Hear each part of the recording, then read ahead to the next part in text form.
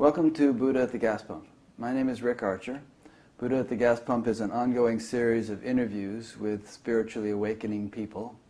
I've done about 390 of them now, and if this is new to you and you want to see previous ones, go to batgap.com, B-A-T-G-A-P, and check under the past interviews menu where you'll find all the previous ones organized in 4 or 5 different ways. This show is made possible by the support of appreciative viewers and listeners, and so if you appreciate it and feel like supporting it, then there's a donate button on the site. My guest today is Gabor Harsanyi. Gabor is in Budapest, Hungary, which is where he grew up, or at least his teenage years, and he has an interesting story. I'm not going to read a long bio of Gabor as I sometimes do, because we're going to talk about his story, and it would be more interesting if he just told it rather than me saying it. And he has told his story before on other interview shows, such as Jerry Katz's show and Conscious TV with Ian McNay. But, you know, in order to make this a complete package, I'll have him tell it again. And I'm sure we'll go into some other areas that he hasn't talked about on other interview shows. So, welcome, Gabor. Thanks for doing this. Thank you. Yeah. We spent about 20 minutes just now trying to work out our audio technicalities, and I think we've gotten it sounding pretty good. Yeah. Yeah. So you grew up in Hungary, and you were born in 1949, as I was, and but Hungary was a little bit more of an intense place than Connecticut in 1949 and the following years. But you had some, like many of the people I interviewed, you had some insights, even as a young child, about life and about the way the world should be compared to the way it was, and things like that. So maybe we should start there. Yeah. Well, my childhood was quite rough in a sense that it was the whole environment I grew up in was like after-war Europe, Russian occupation, 1956 revolution in Hungary, etc. So my father was part of the Hungarian Revolution, so he was taken in and out of jail basically quite frequently. So I grew up in this emotional upheaval, consistent, ongoing fear upheaval, and whenever I had peace, I was just walking in a forest or walking on a meadow between flowers and bugs and things like that. I didn't think about it at the time, but I was wondering, sort of subconsciously, what's going on? Is it a madhouse or what? I mean, those are my words now. That's not how I express myself now. Yeah, but I sometimes think about that, about how crazy the world is, and I don't know how things actually work, esoterically or metaphysically or so on, but you can imagine us being in some sort of idyllic state, before we come into this life, and then it's like, holy crap, did I sign up for this? Yeah. Very early on, I noticed that I have this amazing desire for freedom. Mm. And at that time, what I meant by freedom is not the kind of world I was living in. Whatever it is, it's not this. And so I remember digging a hole under the fence in our backyard and escaping when I was like 3 years old. And I hitchhiked on a horse and buggy. There was still some horse and buggy at the time. So some horse and buggy picked you up? Yeah. I actually just jumped on a horse and buggy, and unbeknownst to the driver, I was hanging on. Wow. And so it's indicated a very early desire for what I call freedom at the time. And that love towards freedom was part of my life, basically all of my life. And that that freedom loving expressed itself in different ways. Of course, first it was expressed itself just, I want something, anything but this. And then it expressed itself as escaping from where I was, which happened in 1967. I escaped from Yugoslavia to Italy. So Hungary, Yugoslavia, Italy. I spent 6 months in a refugee camp. So I was a refugee for 6 months. And I was able to immigrate to Canada. I was perhaps the happiest day in my life. Mm. So, knowing what you know now, and looking back on it, and looking at other people's lives, do you feel like everybody has an innate desire for freedom, and it just expresses itself in different ways, and most people don't really know what freedom would mean, but they all have this yearning for it? That's absolutely true. It's absolutely true. As a matter of fact, I consider myself lucky because when the situation is so bad, it's obvious that you want something else called freedom. And when it's not so bad, it's not obvious. I mean, when life is kind of okay, and then it's kind of not obvious what you're looking for, and not so obvious that there is outer freedom, inner freedom, what have you. So. Yeah, there's a saying in the Vedic tradition that the denizens of heaven don't really care about enlightenment because heaven is so nice. They're just happy to be there, and they don't worry about liberation or anything. It's just so nice, and so there's that saying is meant to sort of, in a way, justify the difficulty of life here on Earth. At least it has the advantage of being an incentive to find something, more genuine. Yeah. Yeah. If everything is oneness and love, there is no distinction. So, not looking for anything. Right. So there's some divine mercy in our suffering. I guess, yes. Yeah. Okay, so you made it to Canada, and obviously there's more details in that story, but maybe we don't need to go into them all in terms of. I mean, we could just mention in reading and hearing you speak that it wasn't a cakewalk going from Hungary getting to Italy. I mean, you almost got shot crossing some of the borders, and you slept in a phone booth for a few days in Italy and being fed sandwiches by prostitutes, and and then you eventually realized you could trust the police, and you went to them, and they put you in a refugee camp, which wasn't all that bad, and you were there for 6 months before making it to Canada, right? Yes, yes. Everything what you said, basically what happened. What's interesting there is the mindset of a young person who is in fear. Is that it was very hard to trust anyone. Mm. The rumor had it in Hungary that if they catch you 60 kilometers from the border and they ship you back, and it was all not true, of course, but fear and fear and fear, and a difficult time trusting. Yeah. And I remember when the police was driving me to the refugee camp. It was in a jeep full of refugees. And what was interesting is that the road to the refugee camp was going towards Yugoslavia. Just you took a turn and it was going towards Yugoslavia. And I thought, oh my God, we are driving back. Yeah. So I was just about to jump off the back of the jeep when they turned the other direction. So, well, okay. So it was this amazing survival kind of fear, primal fear that I was experiencing. So, having gone through that, it must give you a certain perspective on the current refugee crisis in Europe and even in the U.S. now with our new president and the sort of policies that he's trying to enact with regard to refugees and people who have come into the U.S. illegally. It must give you some compassion or something for the plight of these people. Yeah, absolutely. if I sort of compare my situation to these people, although I had a rough time, but really my situation was much easier.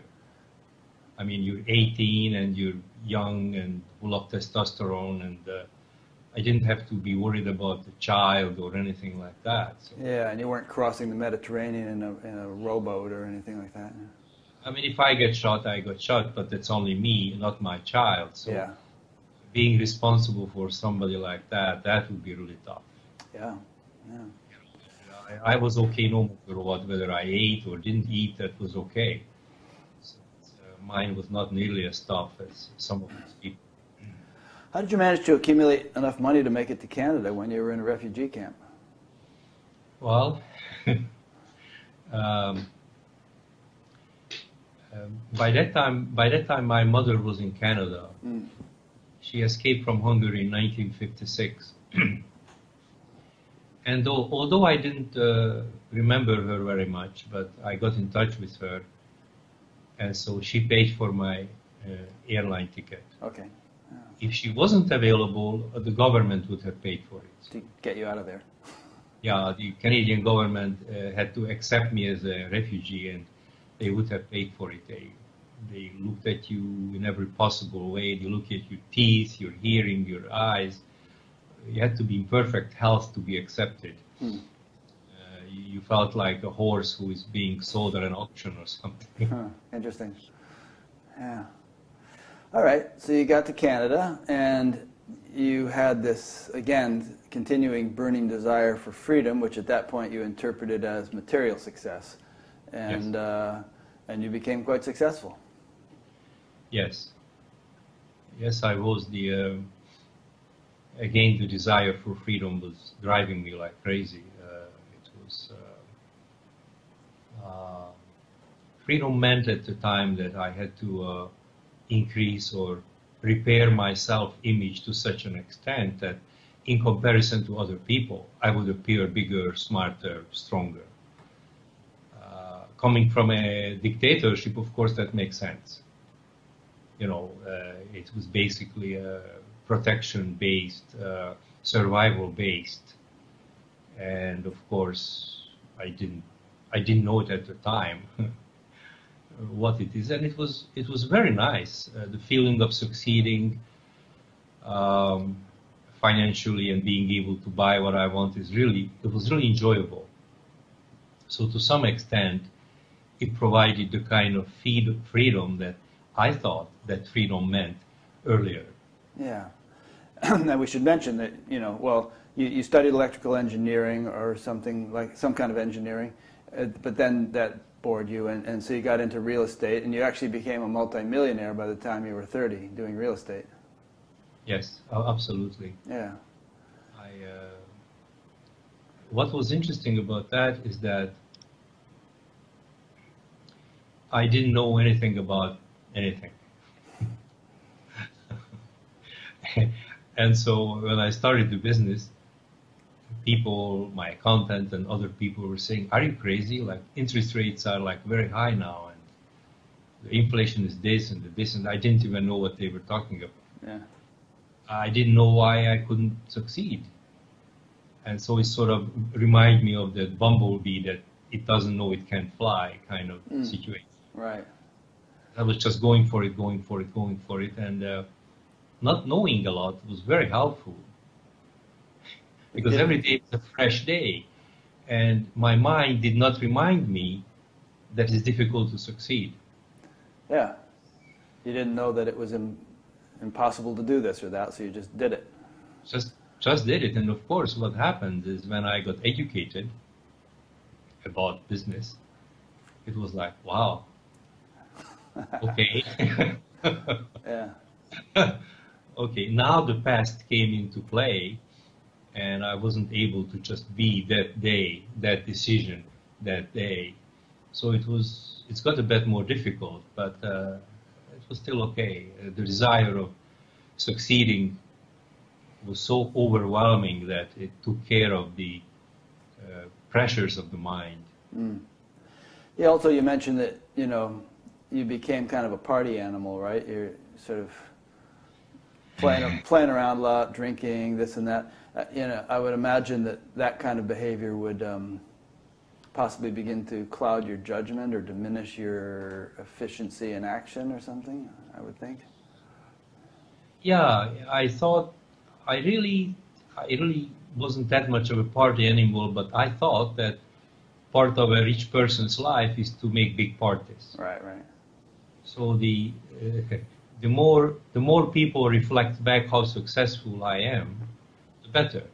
Of course, that's what I'm saying now. Yeah, you want to give that appearance.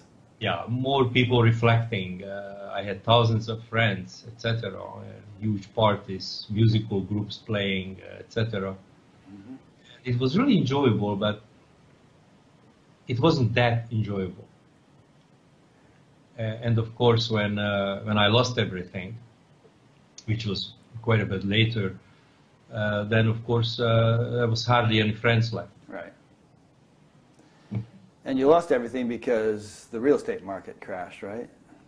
Yeah, it was quite stupid. I had everything in real estate, and I could have bought a condo or a yacht or something, and I had absolutely everything in real estate. So I had land that needed to be serviced, and the service cost remained the same, but the land prices crashed. Right. So there you go, like that had a negative value. So that was it. Just basically lost most of everything. Yeah. And by this time you were married and had a couple of kids? I was married. I had 3 children. From the outside perspective, I lived a very ideal life. Mm-hmm. 3 kids, beautiful wife, loyal, nice parties, good business. So it looked fabulous, but deep inside me, there was always something wrong that I shared with many people. I had to go home, and most every night I went home late, and I had to drink a couple of bottles of red wine just to relax. A couple of bottles? That's a lot of wine. Yeah, it got me just nicely on the edge, so I could fall asleep. And I didn't question it much at the time, but it was evident that something is off. Yeah. So where'd you go from there? Well, then as life has it, I saw a videotape of Ramta. A lady in Yale, Washington channels. Jay-Z Knight, right? Jay-Z Knight, yes. Yeah. And I saw this video. A friend of mine introduced me to this video, and I was like, wow. I had such a desire to do this. I knew right away that that's what I have to do. That's my next step. It was the same kind of desire as when I was just prior to me escaping. Mm-hmm. Something like the universe is saying, okay, this is what you have to do. It was like nothing could keep me away from those teachings, nothing. Yeah. You said in your book, you said, my male ego loved this teaching because it was non-formal and included borderline brutal and barbaric physical and mental exercises, which really suited my macho and ever-increasing spiritual ego. Yes, absolutely true. Of course, the harder, the more challenging it was, the better. And some of the exercises were really brutal but wonderful. Like he sent us out to the forest in the rain, and we had to sit with no clothes on, just underwear, and warm ourselves, things like that. And did Jay-Z Knight do that herself, or just send everybody else out? Just sent everybody else. Yeah, that makes sense. And, incidentally, we should just fill people in a little bit. So this Ramtha guy, in case you don't know, people don't know, is supposedly a 40,000-year-old warrior of some sort that this woman was claiming to channel, Jay-Z Knight. And yes. I remember somebody sent me some writings at one point of this, somebody who was involved in that thing. And I thought, holy mackerel, I mean, this wouldn't pass a high school, composition test. It's such inflated, convoluted, wishy-washy, new agey kind of way of expressing things. So many unnecessary and extra words to say a simple point. I thought, how can anybody be attracted to this? But I don't mean to insult you. I mean, obviously you were attracted to it. I was attracted to it. I stayed for quite a while. Yeah, like 7 years, right? 7 years. I lived in the forest. I was self-sufficient, and I went to all the possible available trainings. And what's interesting is that when JZ Knight is being interviewed or speaks, the impression is entirely different than when Ramtha speaks through her. Yeah.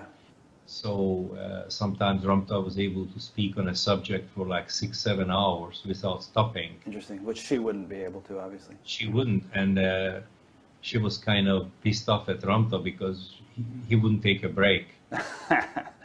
Yeah. So the school at the time was very suitable for me. I really learned a lot. Yeah, no, that's interesting because in your partner's book, The Blind Leading the Blonde on the Road to Freedom, she went through a whole thing with Swami Muktananda, and she went through a whole thing with this guy named Dr. Mills. And later in the book, you kind of comment that, well, that was really all a waste of time. But now you're saying that your thing wasn't a waste of time. So maybe we can talk a bit about apparent detours in terms of spiritual groups that we might join and spend years in, and whether even if we end up concluding in the long run that it was crazy and we wouldn't want to do it anymore, we kind of look back and think, yeah, despite that, I gained something from it. Or not. I mean, you kind of indicate in the book that it's just delusional and we shouldn't have wasted our time, but so what's your attitude now about that? Well, it's totally paradoxical because we had to do what we had to do. True. I would not be who I am, and Nurit would not be who she is without all those experiences. She wouldn't have been able to write the book, for example, as well as she did, without the input of Dr. Mills. Right. So looking up English words and going into intellectuality is not the way to go to wake up, but that's a whole other thing. Whether or not something is suitable for waking up, that's a whole different question, because we can all wake up now. So I can say that every moment I spent with Ramtha was a waste of time, but waking up is not in time. So was it necessary? Yes.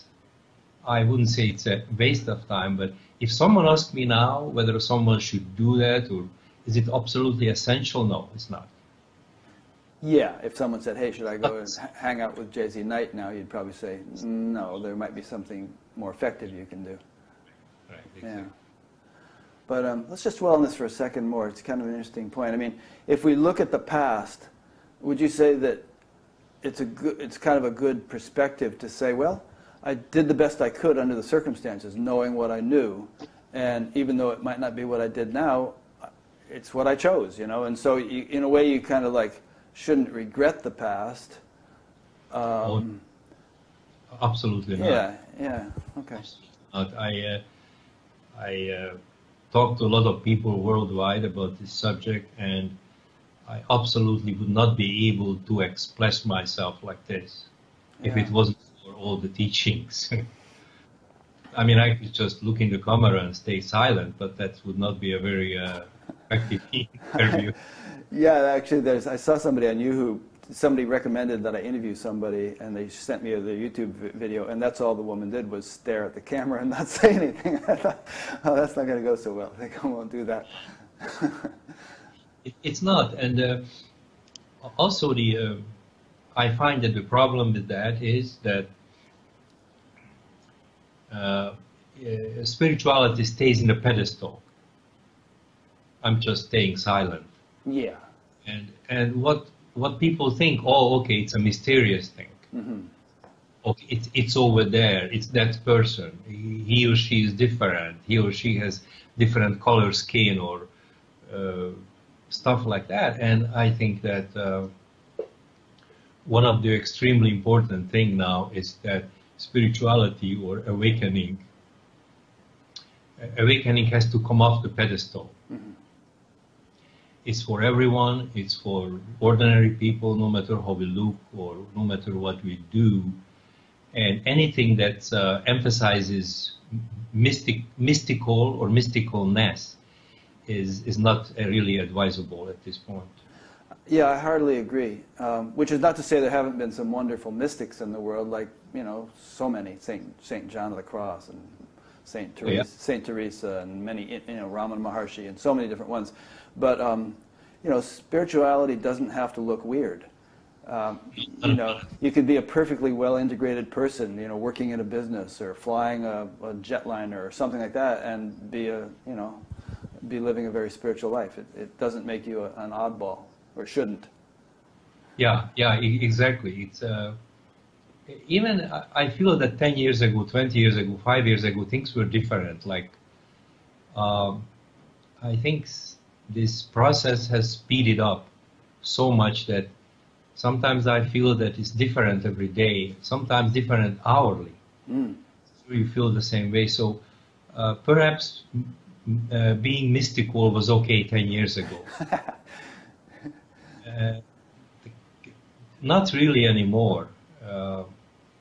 It's got to come off the pedestal so we can deal with it, we can engulf it, we can love it, we can study it. Yeah. Not as an arm's length thing, not as an arm's length thing that I'm here and that's there. Also, the very word mystical, Nurit can look into the roots of it for us, but the very word mystical kind of implies something that is esoteric, something that everybody can't experience, only certain special people can experience it. We can't understand it scientifically. It's beyond the realm of you know, comprehension, all sorts of, you know, implications like that. And I would say, and probably you would agree, that whatever is possible in the realm of spirituality should be able to be commonly experienced by anybody. Everyone has the capability, and it should be able to be understood in some way, even scientifically. Yeah, absolutely. It's it's first of all, if somebody is sharing me spiritual stuff in a mystical fashion, even if it's just subconscious, what my subconscious will be thinking is, oh, okay, he's different. Yeah. His name is Ramakrishna Abracadabra, and oh no, I'm just a simple Hungarian, you know. Yeah. So that itself, that has to be come up so we can deal with it. And also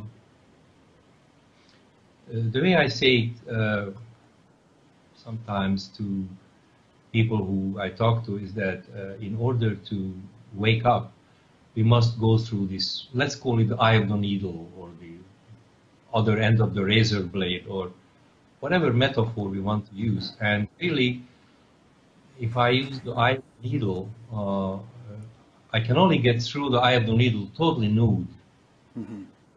Slippery, simple, totally nude. No mystery, no story, no explanation, no special understanding. It just has to be simple. And then, so mystery does not fit in that nude, in that being. However, after going through the eye of the needle, life could be construed as kind of mystical. From the perspective of duality, it looks like mystical. It's not. So we don't lose the adventure of mysticism, but if it happens prior to awakening, it becomes an obstacle. So do you mean to say that, let's say, someone has gone through the eye of the needle, and of course you're using Christ's metaphor there about the easier for a camel to pass through the eye of a needle than for a rich man to enter the kingdom of heaven. And by rich man, he meant a complicated person who's got all sorts of attachments and, you know, conditions and issues. But so would you say that from the perspective of somebody who hasn't gone through the eye of the needle, when they hear someone who has gone through describing things, it may still sound mystical to them, but it's not from the perspective of the person who's gone through. In other words, it's really very simple. Yes. It's just that you have to experience it to really understand it, and someone who hasn't experienced it might have a struggle with that. Yes, yes, exactly. Uh, there is this, let's say there is this fence, and we're looking through from one end to another. And from one side of the fence, from the normal duality life, we can say that this person on the other side of the fence is, on the side of the fence is enlightened, forgiving, unconditionally loving, accepting. And really none of it is true. It just looks like it. Ah. So from this side of the fence, those people look like all these characters. Mm-hmm. So let's say a person have a tendency to be angry. I look across the fence and say, oh, that's great, you're not angry. You're so unconditionally loving, but not really. It's just being is being. There is only one kind of personality, and that beingness could look like forgiving, accepting, loving. Let me make sure I understand what you're saying. So we can do away with the fence and needle analogies for a minute and just say, okay, let's say an awakened person. Are you saying that they will tend to be loving, forgiving, etc., or are you saying that they won't necessarily be? They might be getting angry or doing this and that, and it might not fit our expectations of what an awakened person should be like. Mm-hmm. I'm not sure which one you mean. Yeah. I mean that being in oneness, there is not so many behaviors. If I'm just being in my body and very much in this loving space, I look like I'm in acceptance. Okay. But so the person think I'm accepting or forgiving. Not really, because this side of the fence, those concepts don't really exist. Right, but that tends to be the way you operate. If you're in being, right? You are more accepting and loving. You don't create all kinds of unnecessary dramas around you. Yeah, probably the easiest way to say that is that this kind of acceptance on this side of the fence is not the opposite of non-acceptance. What is it then? It's not the opposite of not accepting. It's not the opposite of not forgiving, right? It's not the opposite of not loving. So it looks like loving, but it's not the opposite of not loving. And so what is it then, to put it in positive terms? Okay, in positive terms, it's just a feeling of oneness, unity, and loving everyone for who they are. Uh-huh. Not really relying so much on the judgment of the senses. Yeah.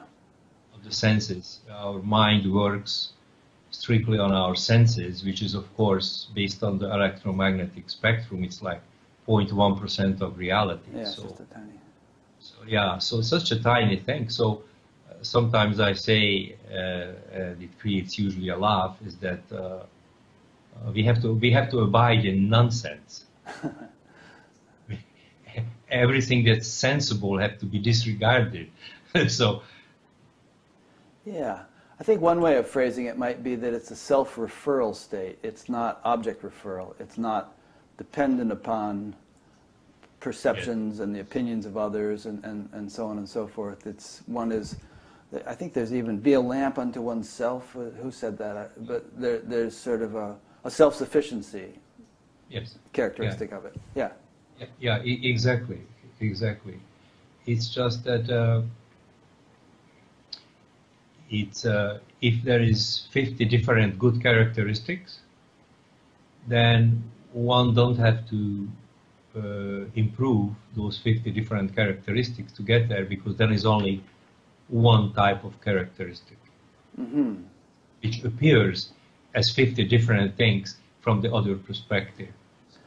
Yeah, I think I know what you're saying. Let's take an analogy. A tree, right? A tree has all these branches and leaves and fruits and all that stuff. And, you could go about trying to water each leaf and tend to each fruit, and it could be very complicated and time-consuming. But if you could just somehow get down to the root of the tree and water that, then all those other things will flourish spontaneously. It becomes simple. You get to the root of the thing. literally in this case. Excellent way of presenting it, yes. Yeah. Yes. Okay. Good. Well, let's get back to your story a little bit. I heard that the Ramtha thing eventually kind of degenerated into drunken orgies. I don't know if you had left by that time, but it got pretty crazy. And maybe it recuperated from that, I don't know. But what prompted you to leave? Well, I felt like I had to move on. Oh, and I should ask, I mean, people might be wondering, well, what about that wife and 3 kids when you were hanging out in Seattle in the woods with Ramtha? What happened to them? Whew. Man, that was tough. That's the hardest years of my life. I know if I go back, I'll die. My soul will die or something. Mm-hmm. And I'm not the type of man who leaves family behind, but that was tough. It was every moment my mind was saying, go back, go back, go back. And something kept me there, and that was really tough. Were they somehow provided for? Yes. There was not much left from the money, a little bit, but they were somewhat provided for, not nearly as well as before. And my ex-wife, who is basically an angel, the reason I'm saying it is because she didn't say, she kept my children positive towards me. And that's nice. Which is very nice and very unique. And it was a big personal growth for her as well. Mm-hmm. But of course, that's not why I did it. So that period was the toughest. Yeah. Well, it took courage, I guess. I mean, some people would say it was selfish or callous or something, but it's who can judge, There was many justifications. People said it's the gray itch. Anybody who gets to be 39, 40 years old, they have this tendency of living in midlife crisis or whatever. Midlife crisis, buying a Porsche, putting a tattoo on. You already had the Porsche. So that's not what happened to me, but that was tough. That was tougher than the bugs in the jungle. That was tougher than depression. That was tougher than most many things. Okay, well, thanks for addressing that. So you left Ramtha. You felt that it was time to leave. Yeah. It was time to leave. There was no special reason. It's just all of a sudden I felt that the only reason I'm going to the gatherings is because my friends are going. Mm. I had wonderful friends who would say, oh, come on, it's great. So I go, so nothing. Right, it lost its meaningfulness for you. I might have picked up a lot of extra intellectual knowledge and things like that, but then it wasn't for me. Yeah. Like I said, it was great, but it wasn't for me. And you mentioned before the drunkenness. And I think Ramtha was desperate in getting some message through, and he couldn't. So he figured, okay, I'm going to put the mind of these people at ease. So he tried to bring in this thing that every time you come to a lecture, bring a couple of bottles of good quality red wine and some cheese. Just your kind of group, huh? Ooh, yeah. For a guy, oh man, this is cool. Yeah. And so he was toasting. He had amazing toasts at the beginning of lectures. Mm-hmm. He could do it for like 10 minutes, amazing. And then if he drank half a bottle, like say a big glass, then we had to do the same. Ah. And so when you say he drank it, it was actually J.Z. Knight drinking it. J.Z. Knight drinking it, and she was really, apparently really pissed off at him. Huh, wow. So his body was ruined for a while. So she was that much under his control. She had no choice. She had no choice, no. Weird. Huh. So that was about the drunkenness. It was, I think the meaning, the intention was good. And then, of course, the human follow-up is always different sometimes than the intention, Yeah. Huh. So, I don't know if we're going to skip anything here, but you ended up leaving there and you ended up starting to build a condo in Mexico. Was there anything important in between? Yeah.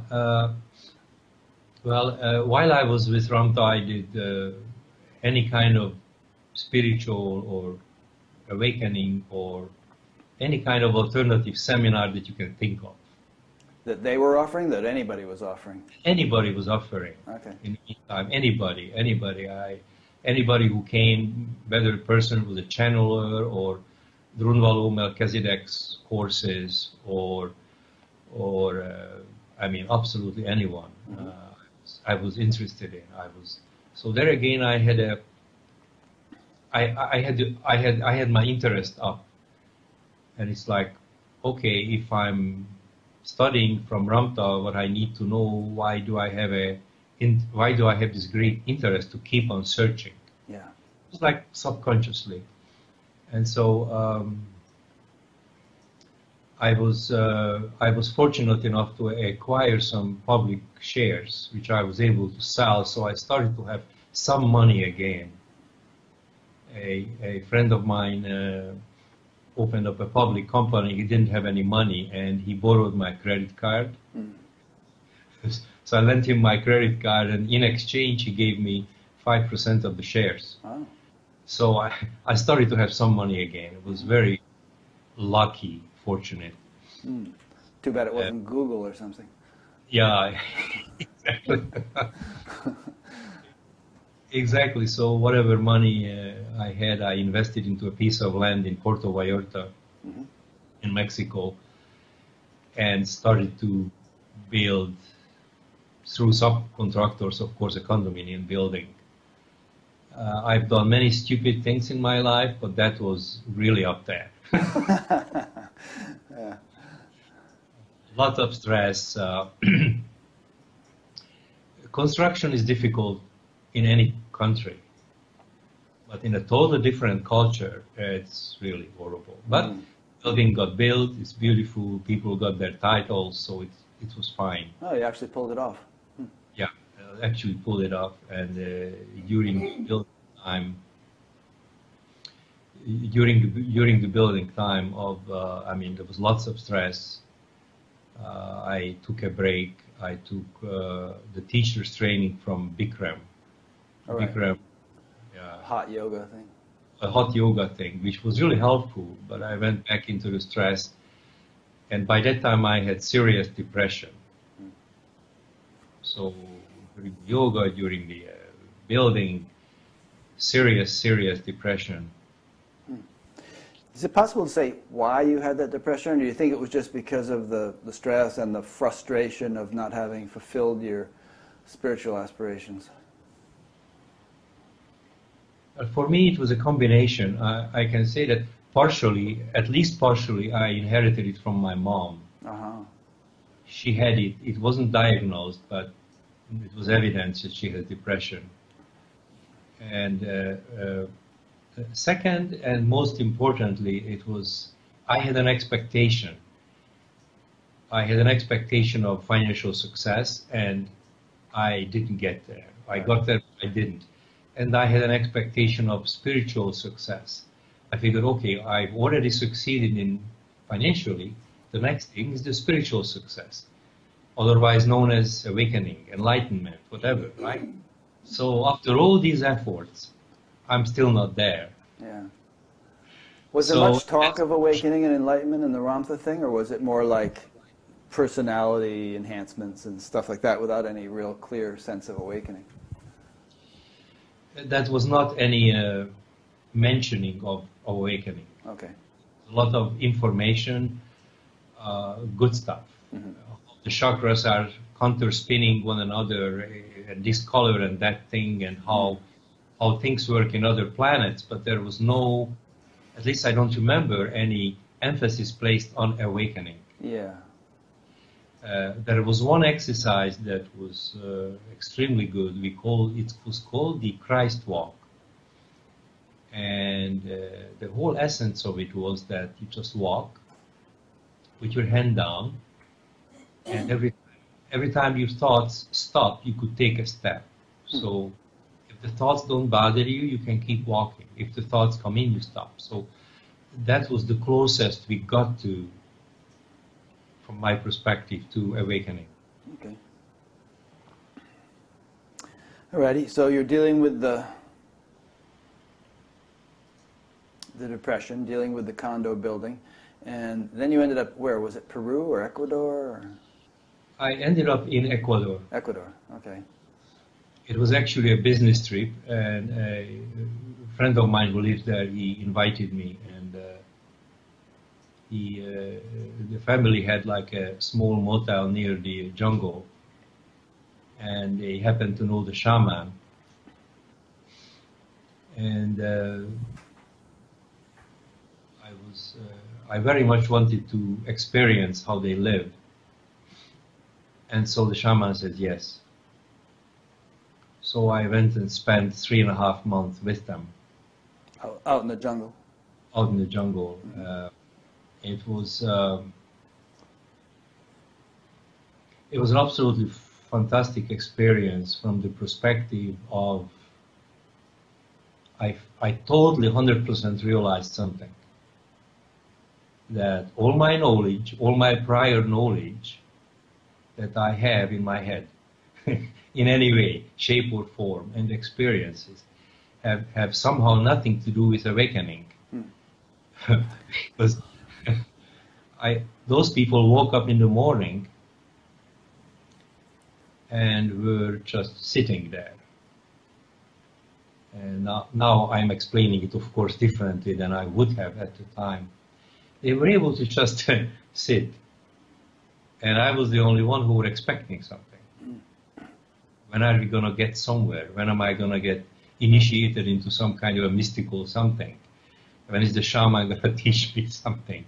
So I really realized that, well, okay, you know a lot, but these people who don't know much in comparison are where you wanted to be.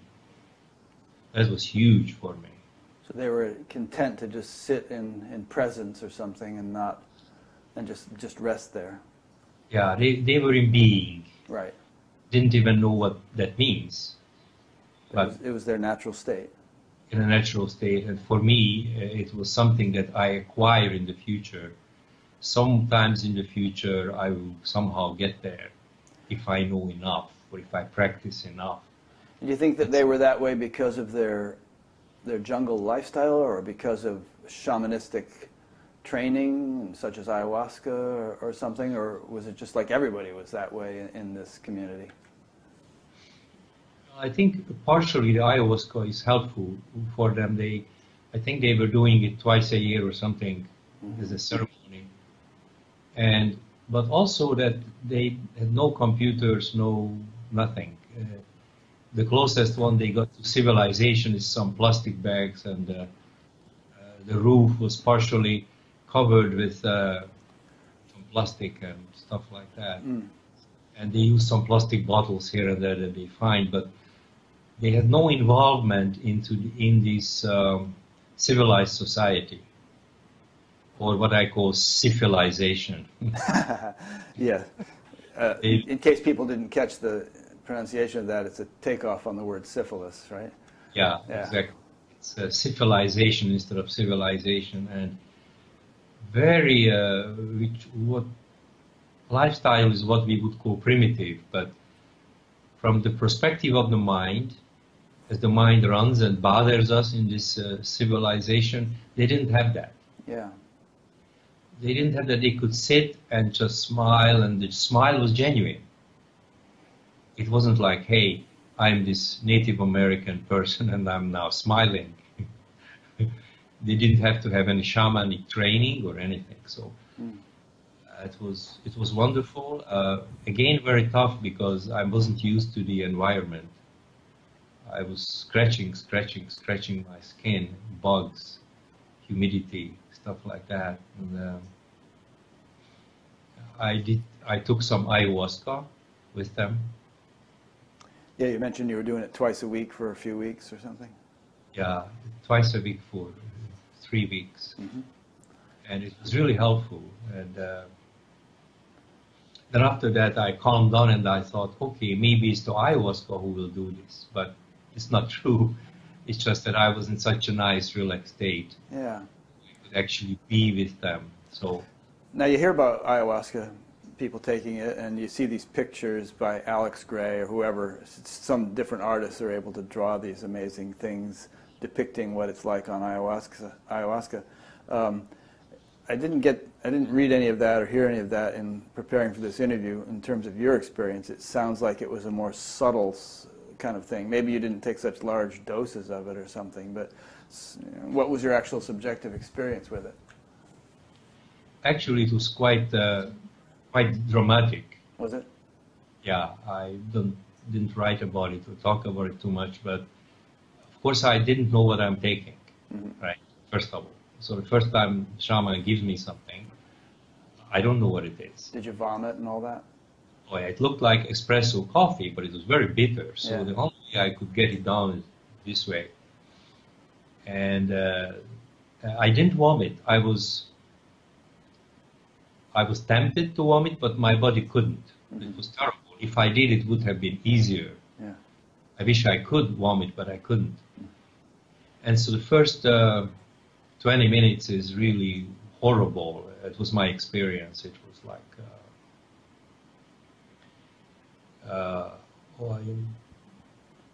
nausea, right. Constant nausea. And then I went through a layer, what I call a layer. I closed my eyes, and I thought I'm going to die. And all I saw was triangles, snakes, crocodiles, in between each other, stuff like that. And not knowing what's going on, didn't know what I'm doing. All I could say is love, love, love, love. I couldn't remember anything else. I figured, okay, I'm going to do some kind of a mantra to hopefully I survive this. And then after about 40 minutes or so, it shifts, it changes. Then comes the pleasant part of the experience.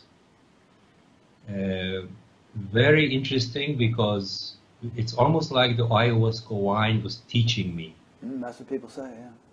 Not in words, in feelings. And of course I became very happy. First of all, I didn't die. Secondly, oh my God, this is amazing. And so teaching stuff, not in words. I remember some of the, of course I did it 6 times altogether. Some of the experiences were interesting is, I remember they were showing me water levels, like an ocean level, and they kind of took me under the water, and above the water, and under the water, and above the water. And at that time, I interpreted that as, don't worry, life and death, same thing. Kind of metaphorically. Right. And so ayahuasca teaches me. I'm really grateful for the experience. Yeah. And so after that whole period of several weeks, and in the ensuing weeks and months, did you feel like you had really shifted in some permanent way? Or did you go back to Mexico and get back into the stress and it was like the same old crazy stuff? Unfortunately not. It became a memory. My mind made a template out of it, the ayahuasca template. And so it was recorded as a wonderful experience, something that I can tell my friends that I did.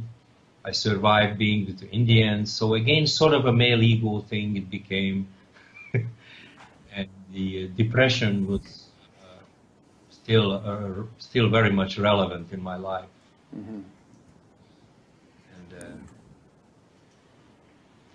And of course then came, in the peak of my depression, I was riding my bicycle thinking, okay, I should be maybe riding my bicycle under the bus or something. Yeah.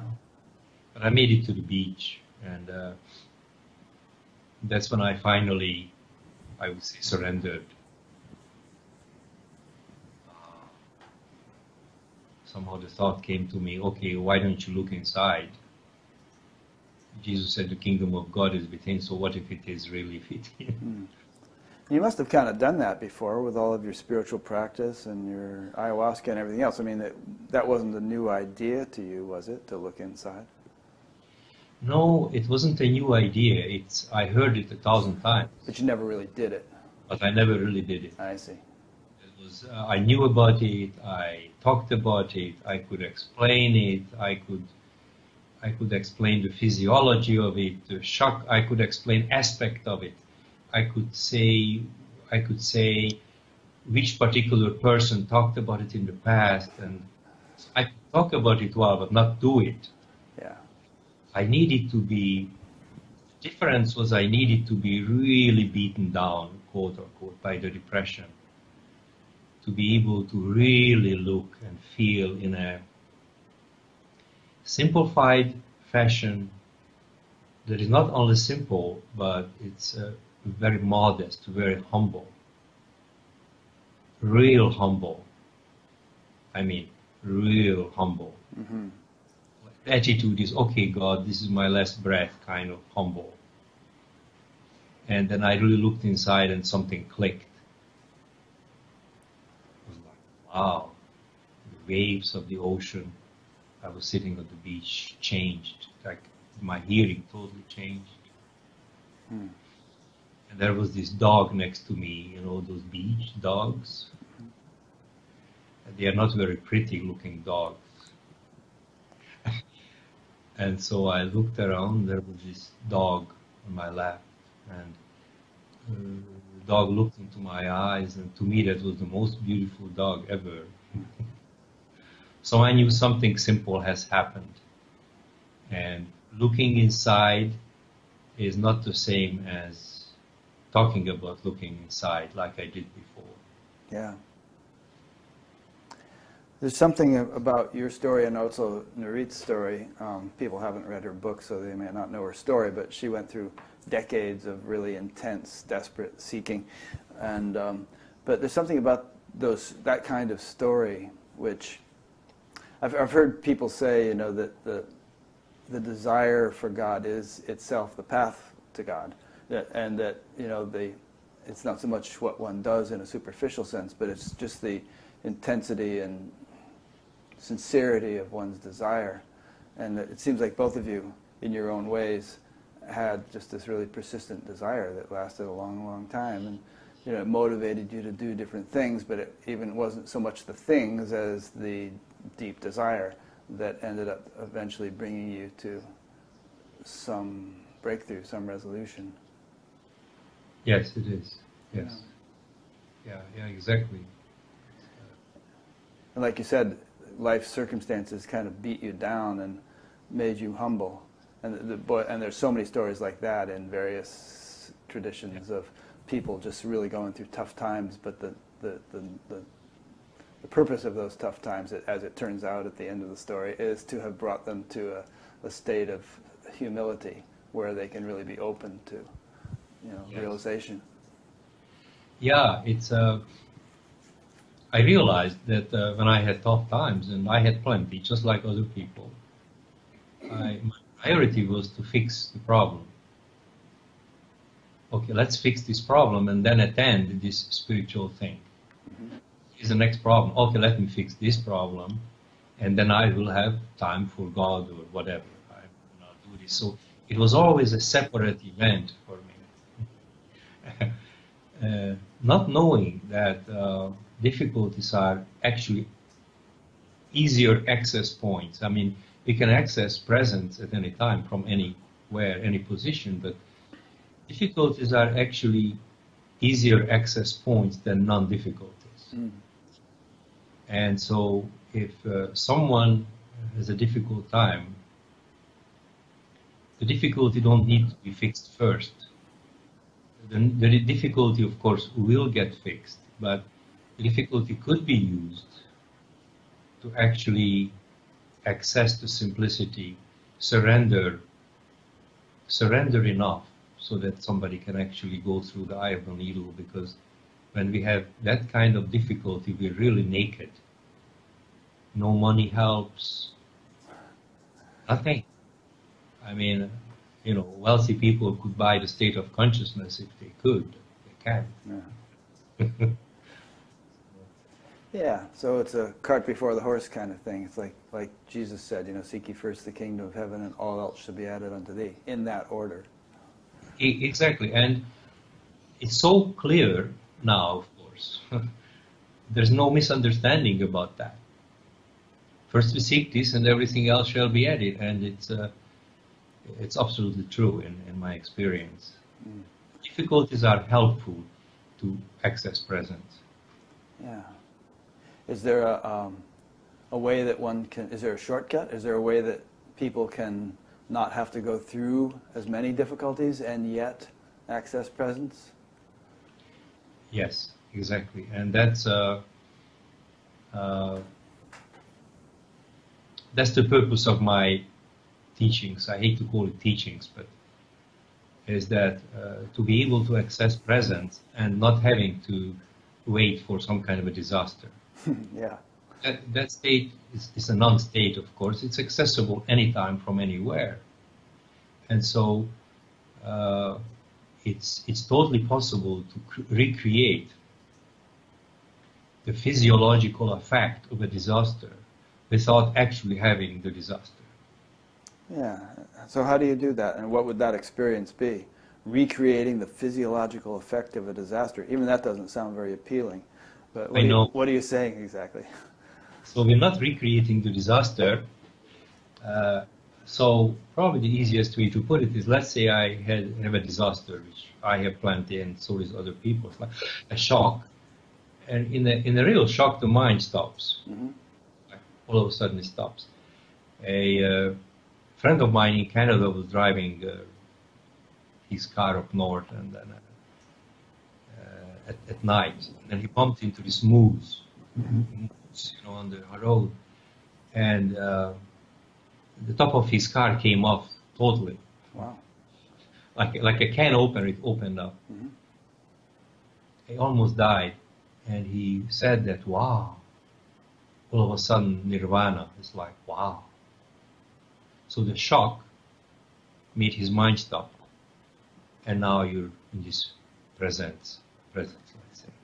So we don't want to wait for a car accident or anything like that. Yeah. The physiological effect in the body that's stopping the mind, we can interrupt. So what I teach is interruption techniques. Mm-hmm. You don't meditate. The meditation state, not a state, will be coming, but the first thing is interruption. So we interrupt the mind by using different tactics. Depending on the person, different techniques has to be used. It looks kind of weird. I can show you one. Sure. People would like to have an example.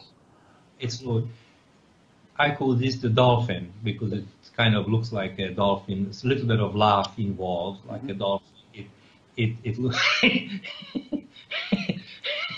it looks like this. The way dolphins squeal. Yes, it involves exhaling, laughing, inner focus. It involves quite a few things at the same time, but it works. So what that does, the dolphin and many other similar interruption tactics, is it gives us a break from the mind, that the mind will give us a little bit of a break, 20 seconds, half a minute, whatever. Mm-hmm. During that half a minute, we have actually, it has the similar effect as some kind of a stress, and during that time it's easier to look inside. Mm. Inner looking tactic still has to be applied, but now it's easier. So we simulate some kind of a tragedy, and then when we have this break, we simply use inner technology how to access that inner peace. Yeah. Instantly. So no, people don't have to wait for a tragedy. It's available, accessible to anyone, and now it could be learned. 5 years ago, it was more difficult. Yeah, I suppose that, I don't know if you would agree with this, but it seems like all sorts of spiritual techniques are ways of interrupting the ordinary way of functioning. Like, I don't know, breathing exercises or certain types of meditation or certain yoga practices. I mean, I have this thing where if I stand at the edge of a swimming pool and hold my nose and bend over and then just let gravity, do this at the deep end, just let gravity sort of pull me in until I do a real slow somersault underwater. For some reason, that always just shifts me into complete unbounded awareness. It's a tremendous bliss. I don't know what it is. I can't do it like over and over again, but the first time I do it at a swimming pool, I always have that experience. Sounds good to me. I'm gonna try. I'm gonna see. Yeah, try it. So, just let yourself just gradually go and just kind of let yourself kind of do a slow somersault underwater, and it's like you lose all physical. Maybe it's like a sensory deprivation tank or zero gravity in space or something. You met Edgar Mitchell, and a lot of the astronauts talk of having profound spiritual experiences when they're in outer space because it's such a break from ordinary reality. Yeah, I mean, it's first of all, you let go, you surrender, and you're surrendering into a different medium. You're going from the air to the water, so it's a very good one. Mm-hmm. It's a very good one because after all, we're going to a different medium. We're surrendering and we're going to a totally different world, a totally different medium, a totally different base. So it's a very good simulation, what you described. It sounds very good. Yeah, I should patent it. Yeah. The Rick technique. It's only for people who have swimming pools. Spiritual patents. Yeah. Here's a question that came in from someone named Flory from Germantown. I believe Germantown's in Pennsylvania. She asks, I tend to access parts of expanded awareness, for example, oneness or witnessing, very separate from ego emotions. In some cases, I have lived there for years and then lost the experience. Usually, I haven't realized that what I attained was what people are trying to get. Therefore, I haven't protected myself from emotional blows that destroy the experience, which never returns. Do you have any thought about how to keep this from happening? Yes, it's one of those things that happen to people is that they are actually there and then they don't know how to keep it.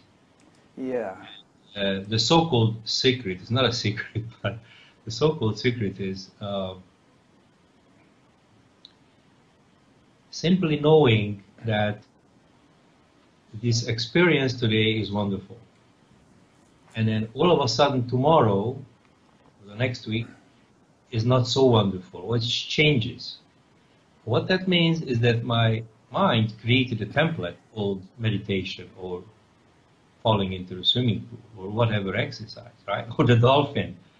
So my mind says, okay, now there is a template and my mind is playing. So when the mind starts to play long enough, all of a sudden, the mind is playing to such an extent that it covers up the experience that you already had. So knowing this is crucial because I call this changing the password on the mind, meaning that if I use the swimming pool technique and all of a sudden I can't get back there, then okay, I'm going to use the dolphin. Or I'm going to use some other interruption of some kind. So my mind gets confused and they can't connect it to the previous experience. Mm. So knowing this, that the mind is playing and I need to change the password, that's one of those, one part of the answer. The other part of the answer is whatever technology people use, technology, it's not a good word, but let's call it technology people use. Let's say I have the technologies, I'm able to just look inside, just look and feel and look and feel and look and feel. And let's say nothing happens. I say, okay, nothing is happening, I'm gonna not do it. No feedback, nothing is happening. Well, there cannot be any feedback from a nonsense reality to a sense reality. There is no feedback mechanism because my senses cannot sense the nonsense. That's one. Number two, and most importantly, whatever technique I'm using, and I'm humble enough to get back there, quote unquote, the assumption is that nothing is happening. So there's no feedback, nothing is happening. Oh, nothing is happening, nothing is happening. It's not true. Because hundreds of angels might be working on you to open the door, yet the senses are saying nothing is happening. So, I mean, depends on the situation of this person. It has to be custom made, but usually the password has to change. What I mean by password is that the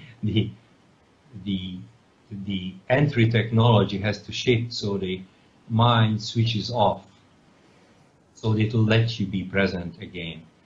That's the short answer to a long question, or vice versa. Yeah. And you don't want those Russian hackers getting in there. So you got to change that password. So she brings up a good point, Flory, which is that, and this, a lot of people talk about this. There's this sort of "I got it, I lost it" syndrome, and you know, some people advocate practices to sort of stabilize and culture a more permanent state. Some people don't. I mean, in fact, you seem to offer a number of practices. You just mentioned a couple of them. But then in your book you say meditation practice is in time. It has a beginning and an end. I can see now so clearly that practicing spiritual practices is a farce. And when I read that, I thought, I don't agree. It's not my experience. And I don't know if Buddha, Patanjali, Shankara, or Ramana would agree either. I mean, eating is something that you do in time. It has a beginning and an end, but it sustains you 24/7. So meditation, even though it's something you can't do all the time, you do it temporarily, and it has an effect, and that effect sort of has a lasting influence, especially if you do it, you know, on a regular basis. It changes your whole physiology over time. Mm-hmm. Yeah, and that is one of the very sensitive areas. Mm-hmm.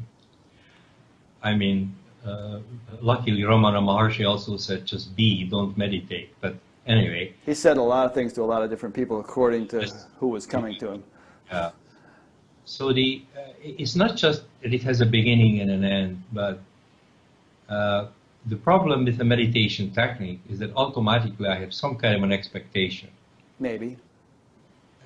My experience. Okay. My experience is, I mean, there's a million meditation techniques that people know, and automatically I have some expectation. Usually I do it once or twice a day at a particular time when I have inner focus, visualization, breathing technique, whatever. Right? You do yourself, or you're saying hypothetically? I'm aware of it, and I'm using myself as an example. Okay. That meditators, including me, who meditated a lot. Mm-hmm. I meditated a lot. And so meditation creates a good feeling in the mind, a very, very good spiritual experience, but it is my experience that is still mind-based, simply because it's got a continuation. I've continued meditation technique, and tomorrow I'm also going to do the same. So my mind now has a template that, okay, here is Gabor the meditator, who is now meditating and practicing, and in the future is going to feel better. And the present moment cannot be a continuation of the previous moment. It's now and now. So in my experience and with my students' experience, it's usually, not always, but it's usually a hindrance. Techniques of interrupting the mind and techniques of staying there while you're living your life is what's the closest or the most efficient technology that I know of. Mm-hmm. I'm not against anything, of course, nothing. I'm not against anything, especially meditation, but in my experience, it's generally speaking a hindrance. Yeah. Well, you have to go with what you know and what your experience has taught you. That's for sure. You know, in my experience, it has. I should full disclosure here, I've been doing it a couple hours a day for 49 years. I found it to be very helpful. And I don't have any, I mean, it's such a normal thing like breathing to me that I don't have any expectations or anything else. It's completely natural, effortless, and one goes beyond the mind. So it's not like just a mental thing where you're, doing something in your mind. The mind settles down, gets interrupted, to use your word, and one transcends it altogether. And that has an effect over time. It definitely, it's like in India they used to use this analogy of dyeing a cloth, where you'd take a white cloth, dip it in colored dye, then bleach it in the sun, and it loses its color in the sun. But then you dip it again and bleach it in the sun. It loses its color a little bit less. And you keep doing that, and eventually it's the same color, whether it's in the dye or the sun. Yeah. There's tremendous benefits to meditation. So it's like I said, it's a very... it's the most sensitive subject when it comes to that. And there's so many different kinds of meditation. So, it's like different strokes for different folks, and we may not even be speaking the same language if we're referring to meditation. Just like the word liquid, there's red wine, there's ammonia, there's water, there's all kinds of different liquids. Exactly. And knowing this that there is no common vocabulary, is not even available, is the prerequisite for spiritual teachers and people to even talk to.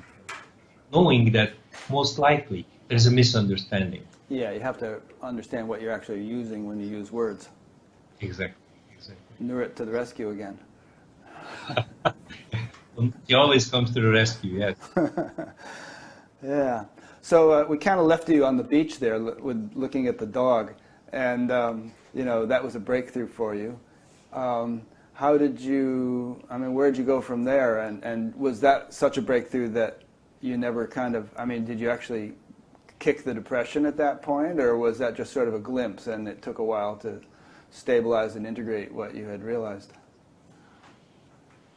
Well, that was, if there is such a thing, that was the breakthrough, in a sense that I got it. Okay. I got it beyond my understanding, beyond my spiritual experiences. I got the simplicity. And the depression instantly stopped. However, it tried to come back. Uh-huh. It tried to come back, but I still felt the effect of it, but not the suffering of it. So there is a sensation which resembles depression, but if I go underneath that feeling and over and above and do some, like going interwoven to the feeling, the suffering totally stops, even though there is a sensation. So it has tried to come back. Even now, or no, so you're totally done with it now? At that time, yeah. It tried. And so I had to integrate very quick because I was building a condominium in the meantime. So. Yeah. What do you make of the fact that here in the United States anyway, and maybe other places in the world, depression is kind of an epidemic these days, and hundreds of many millions of people are being put on various medications. There's an opioid epidemic in the United States, which is probably related to depression. People, it's really bad. What do you think is happening in our culture, and do you see the possibility of a cultural breakthrough that might be similar to the individual breakthrough you had?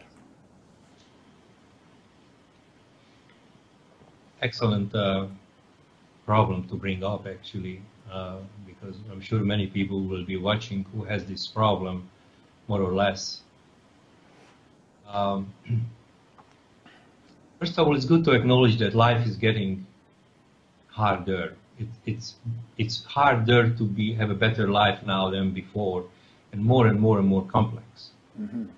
And we think that the only tool we have available is the tools that we have available, which is sense-related, what relates to our senses and whatever templates we have in our mind. So we have this contrast reality, I call it. So with the contrast reality, we can go on and on and on and work harder and harder and harder, but it's going to get more and more difficult. So the universe is bringing in more and more problems. And one of those is definitely depression. And so we are consistently forced. There's a universal attempt to look inside. And people have all kinds of problems, financial problems, depression, health, relationship. And we can temporarily solve it with medications or whatever therapy we might have. But there is only one permanent solution, is to wake up. And that is really permanent.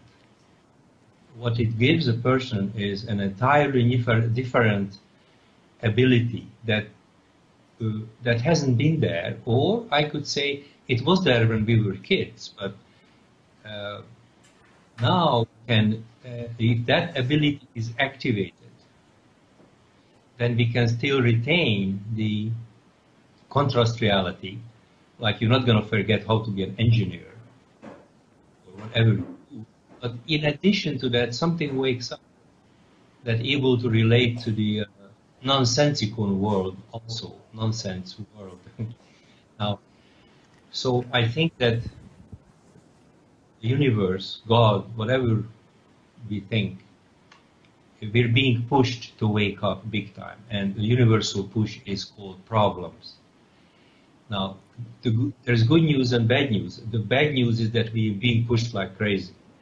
The good news is that every hour I feel that it's easier. If someone has the willingness, the humbleness, actually repeat some exercises, I find that it's easier and easier and easier. So we're really being pushed. Now, with respect to depression, it's a big push. And if someone is listening who has depression, it's not a problem, take the medication. You know, it's okay to take it, but you can still do whatever exercises, you can still look inside, you can still look underneath this. And then eventually you'll be able to stop the medication. So when the new ability is activated, you can stop the medication. Until then, it's not a problem. So that's sort of my opinions. Yeah, might be good to dwell on this for just a minute more. So, so what you're saying essentially is that the reason things are getting more complicated and difficult and fast-paced and so on is that nature or God or the universe is trying to wake people up. And so, I mean, some people get, part of the reason some people are depressed is that they feel like the world is going to hell in a handbasket. You know, there's just so many problems that any one of which could wipe us out, and yet we have all of them and nobody has any solutions to them, and it just seems like impossible. It's like, and so, what you're saying is, I think that, there's a silver lining to this in that it's symptomatic or indicative of a shift in world consciousness and an opportunity to awaken, which might not be there if things were all just simple and easy. Yes, if life was totally easy, we would not be motivated to look inside. I mean, in spite of all my difficulties, it took me quite a few years to actually look inside. So somehow we're being beaten down to be humble enough. Yeah. To surrender enough, to have that simplicity in our hearts. And like I said, the good news is getting easier and easier. But the universe is like breaking down our door now. Yeah. It's like, dude, open the door or I'm coming through anyway. Yeah. Yeah, so what you're saying is in your experience teaching and interacting with people, they're having breakthroughs more easily. You said that essentially. And so, there is kind of a mass looking inside taking place. And I see it as, doing these interviews, it's like there really does seem to be some kind of, I've said this many times, but some sort of spiritual epidemic taking place where, despite all the difficulties, which which are very serious, there is some kind of mass awakening. You're not going to see it on the 6 o'clock news because it's subtle. But it's happening. There's more grace. Every hour there's more grace. But instead of looking instead of looking forward in time, we have to look in. And really in the universe there is only, there is in and out. There's no up and down really. Mm-hmm. That language came from medieval times when the earth was flat. So, and the reason we're saying that is because there is only in and out. So we always look out. What about looking in? Or if you want to take it a step further, there is only convergence and divergence. And so we can, when we look inside, we converge with the universal way, what unconditional love, unity consciousness. Mm-hmm. We can converge and we can diverge. Yeah. So language in a way is, duality language in a way is responsible for us looking in the wrong direction, because as the language goes, so does our attention. So yes, there's more and more grace every hour now, and more we are forced to look inside.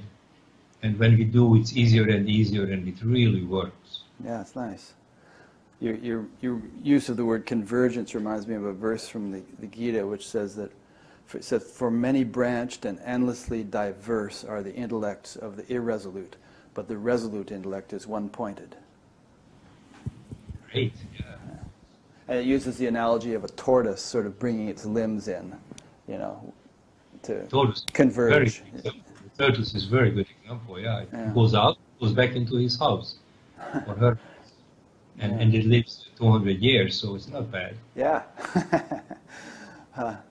There was an interesting point in your book. I think this was your book or Nurit's book where she was quoting you. I'm not sure. Pardon? It's Nurit's book. Well, you also read a book that I read part of. I guess you haven't finished it, but I read some of it. Yeah, my book will be coming out in a month or so, called Functional Silence. Yeah, it's a good book. I read some of it. And there was a nice little thing I quoted. Again, I'm not sure if that's from her book or yours, but you said, "What I do and how I act is not driven by my mind or ego, but guided by the universal intelligence that lives in and as my new platform." I like that sentence. Yeah. Yeah, it's a very practical way to look at it. Mm-hmm. Platform. We are now used to platforms because we have computers. Right.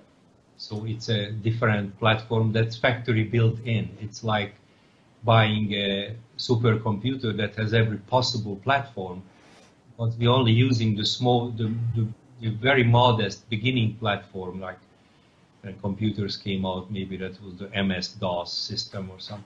Yeah, and I remember it. It was a nightmare. It's a very practical way to put it. Yeah, and the key point of it, I think, is that I mean, we've come to this theme a number of times during this discussion about complexity versus simplicity. But if the ego and the mind are running the show, it's like, what should I do? And there's so many variables, and where do I go? And yeah, it's like really hard to figure things out in life because there's so many unforeseen possibilities and so many complexities and so on.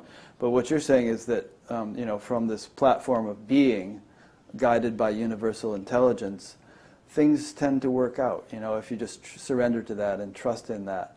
There's a phrase in the Vedas someplace that says, Brahman is the charioteer. It's like you let Brahman, or the Absolute, kind of drive the chariot, and you learn to trust that, and things kind of work out. Yeah, very good expression. Yeah. Charioteer. Yes, then there's a problem. The first thing we habitually do is tend to fix it. Mm-hmm. Yes, we have to fix it. At the same time, at the exact same time, we can first remember just to be. Just breathe and be, just go in and be. And while you're fixing the problem, and every time there's a fixing needed, just before the fixing, if you need to make a phone call, just be, and then make another phone call and fix the problem. So we're not saying don't fix the problem at all. But what I'm saying is, in conjunction, don't forget to Just be. It's amazing how much it helps. Even a deep breath. Mm-hmm. And if you learn to look inside, the amount of help is available is amazing. Not the way we think it is. We're not gonna get help the way we think we should get help.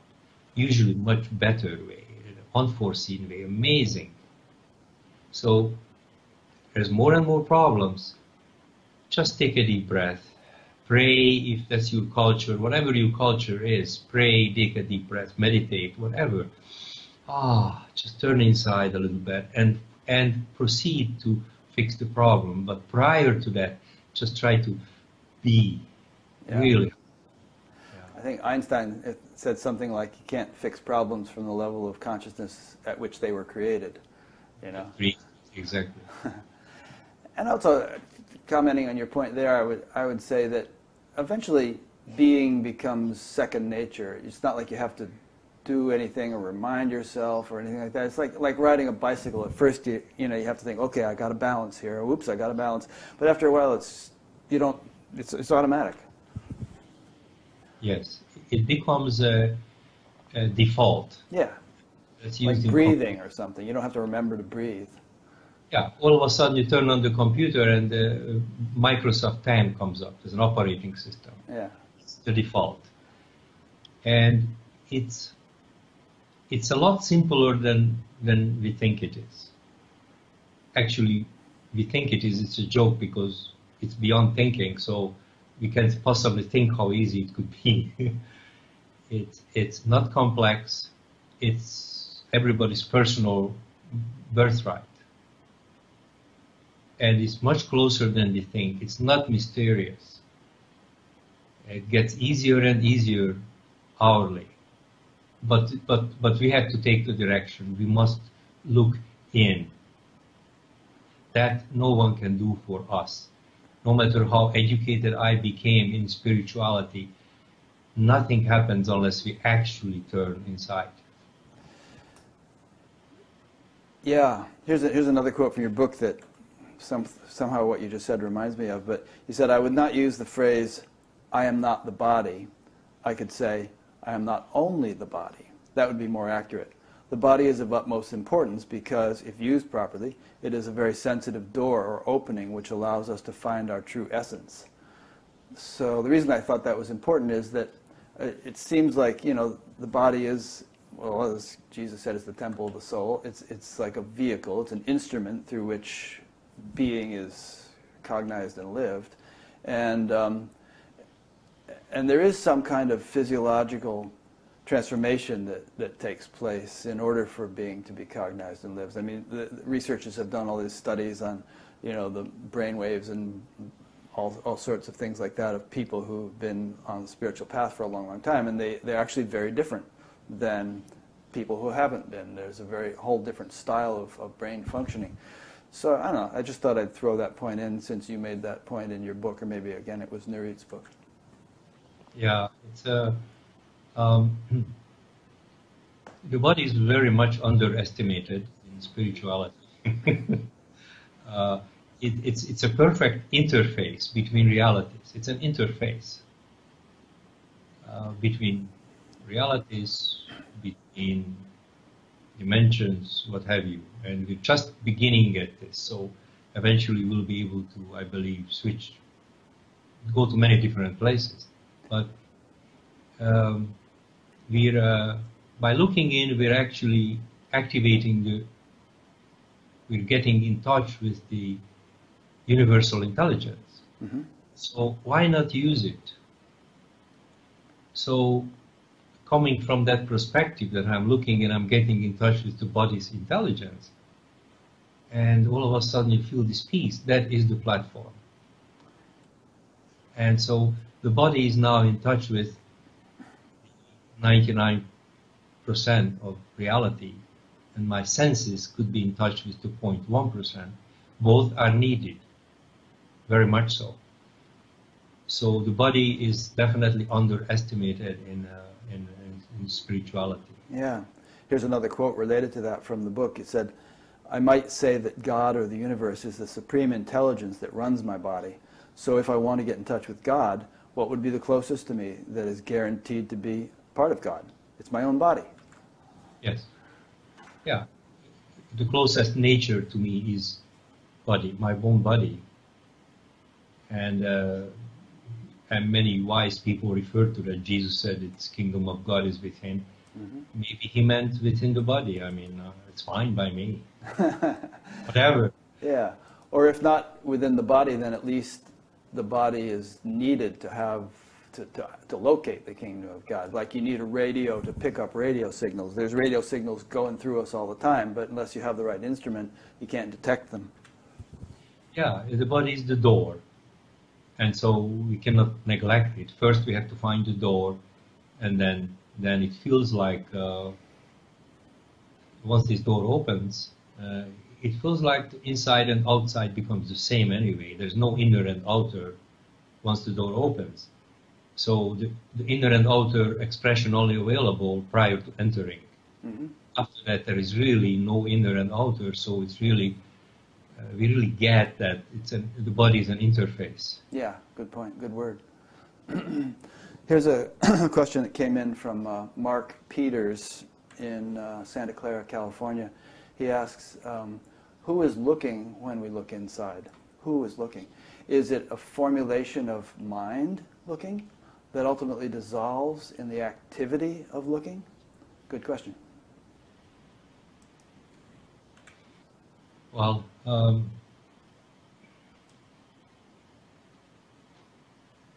most of the time it's very difficult to answer that, because the answer is at a different level than the question comes in, even though the question is an extremely intelligent question.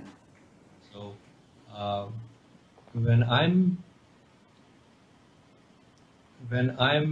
focusing with him, I'm not considering that I'm looking at all.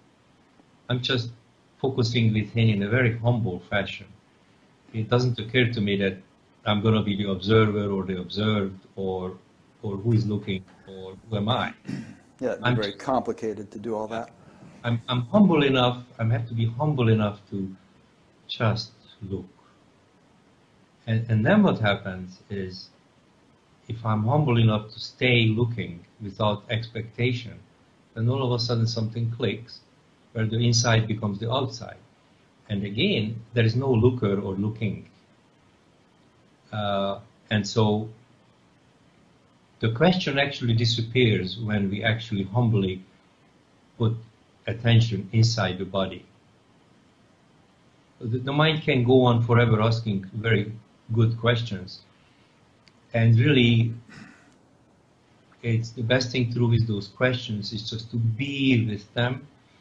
And if I'm just focusing within and being with that question, you actually get your own answer in your own culture and in your own way, in your own vocabulary.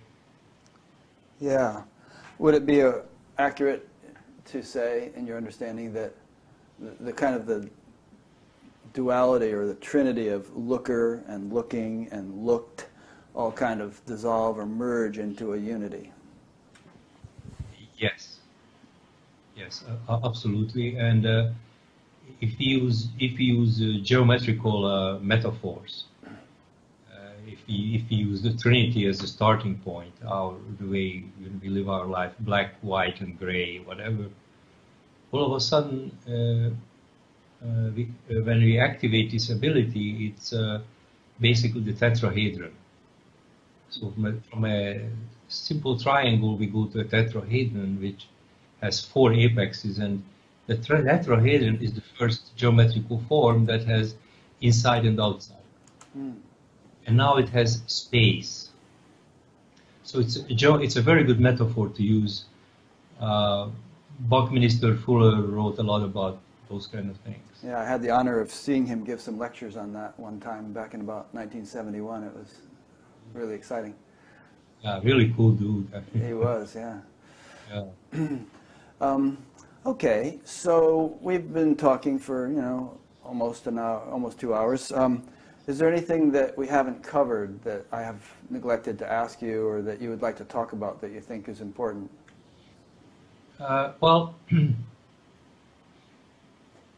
really, we really addressed a lot of different things. All I can say is, I'd like to say that I'm gonna have my next seminar is in London, April 28, 29, and 30th. And, of 2017, for those who might be watching this 5 years from now. Yeah, just coming up. That's the next right. seminar. And where we're gonna be learning, addressing many of these practical applications. Very useful. So whoever is listening, if you find this attractive, please come. Information is on my website, and yours perhaps. I'll be linking to your website, and with anything you want me to link to. Nurit has sent me some things. And so let's say people are watching this a year from now, and you know, obviously they can just go to your website and they'll find out what you're doing. And do you do things over Skype or anything, or webinars, so that people don't have to travel? Yeah, I'm. So far, I've done mainly groups by invitation, and I do a lot of one-on-one, personalized training, or whatever we call them. There is a period in this initiation or integration or whatever we call it. Doesn't matter what we call it; it's not accurate. There's a period where a person needs help. Like no matter how well we explain or practice, it's so easy to get stuck. Mind currently is extremely smart. It's gonna use everything against us. Whatever we learn, the mind learns. So for a period of time, professional help is needed. So that's what I do most of the time worldwide, with great success actually. Good. And I'll be doing a lot of online seminars as well. I haven't been doing very much of that. And my next live seminar is in London, which is going to be very powerful. Good. Okay. So obviously people will be able to come to your website and find out all about that, maybe get on a mailing list or different kinds of things like that. That would be really wonderful to, Yeah. Well, thanks. I've really enjoyed speaking with you. I enjoyed reading Nurit's book. We keep referring to Nurit. She's your wife or your partner. Yeah. And this book is about her whole path, which is very interesting, and also a little bit about, last chapter is about meeting you and you know, various, your teachings. And your own book will be coming out pretty soon, and I'll have a link on your page on badgap.com to that book when it comes out. Yeah, it's great. And just like in closing, just no matter what, it's simple. Just whatever practice you do, it's just simple. It's really within. It's simple, and it's your birthright. That's a good thing to say, and we might even use simplicity as a barometer, or you know, a measure of the effectiveness of a practice. If it's really complicated and difficult and so on, then we might want to be suspicious of it. Exactly. If it's complicated, I have not seen it working. Yeah. But if it's simple and we deserve it, we like it, it's ours, it's time, and it's getting easier as life is getting more difficult. Yeah. Simplicity. Except you be as little children, you shall not enter the kingdom of heaven. Remember that one? Oh, yeah. It's a wonderful statement, yes. Yeah. Well, great. Well, thank you very much. I've really enjoyed this discussion. And I'm sure that many people will get in touch with you as a result of it. And so I wish you well. Likewise, it's really nice talking to you. Yeah, likewise here. So thanks to those who've been listening or watching. Next week I'll be speaking with a fellow named Charles Eisenstein who talks about sacred economics, and I've been listening to some of his recordings, and I think that's going to be a very interesting conversation.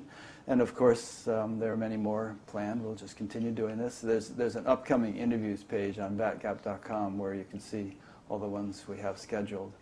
And they're almost always, unless it's a live interview, they're always live streamed on YouTube. So you can watch live and you can submit questions if you want during the interview, as a couple of people have during this one. So again, thanks for listening and watching, and we'll see you for the next one.